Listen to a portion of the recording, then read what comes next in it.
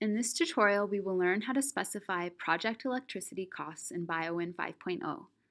BioWin allows you to specify electricity via the project cost/energy electricity command. In the Energy Use tab, there are three options for specifying electricity costs. You can specify a constant cost by selecting the constant value of radio button and entering a cost value in the text edit box. If you want a time-varying cost pattern, then select the Scheduled Radio button. This activates the Pattern button. Clicking this presents you with the Edit Electricity Cost Itinerary dialog, which can be used to create any cost pattern you wish. If you want a seasonal and time-varying cost pattern, then select the Seasonal Radio button. This will activate the Details button.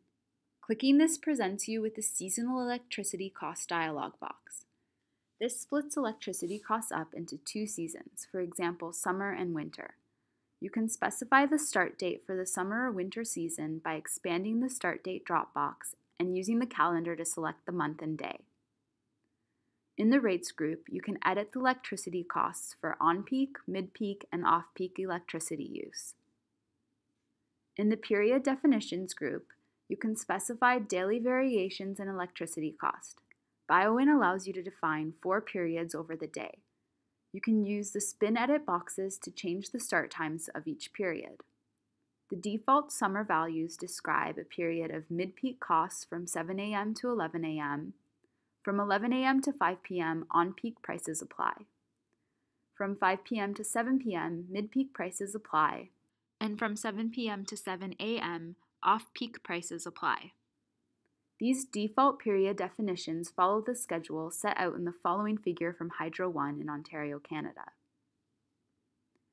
These seasonal and daily periods can be adjusted to match those used by your local energy provider. In the year-round group, you can specify whether or not to define the weekends as off-peak by either checking or unchecking the weekends off-peak checkbox. If you uncheck this box, you can specify either Saturday or Sunday as off-peak. Unchecking the Saturday and/or Sunday boxes mean that the period definitions will be used to determine the rates for the weekends. On the Other Charges tab, you can input information about supply costs. A service charge can be entered along with a peak demand charge and a base demand. The service charge and peak demand charge are specified on a monthly basis. When you start a simulation, BioWin uses the base demand to determine the peak demand charge for the first month of simulation.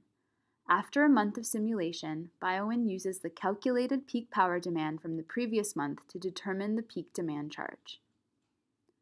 Electricity costs are used to determine the overall cost of power or energy in BioWin 5.